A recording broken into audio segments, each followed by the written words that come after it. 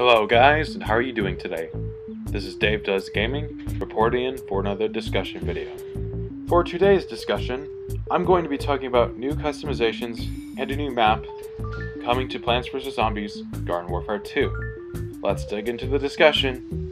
On the 14th and 15th of September, PopCap's market lead, Gary Clay, quote-unquote, leaked 2 images teasing a developer's diary due to be released on YouTube at the end of the week about Garden Warfare 2. From what we could tell about these cropped photos, shown here, they show off what appears to be a map based on ancient China. If this is confirmed, this map will be the first map in the entire Plants vs. Zombies series, outside of the China exclusive games, to introduce us to this period of time. Now, what else can be told from these images is that the game mode being played is obviously Team Vanquish, so that means this map is exclusive for PvP matches.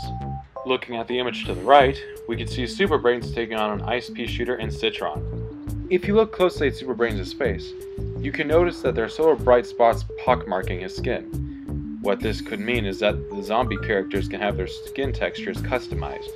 A while back, it has been confirmed by various PopCap employees that a new customization system was being introduced into the game, so this must be a new feature for the zombie customizations.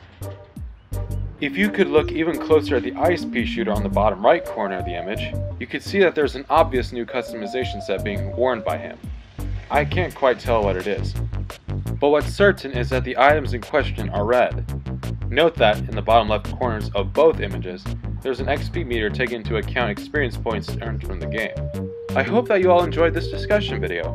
Please hit that like button, subscribe to my channel, and follow me on Twitter if you haven't yet. Stay tuned for more discussion videos.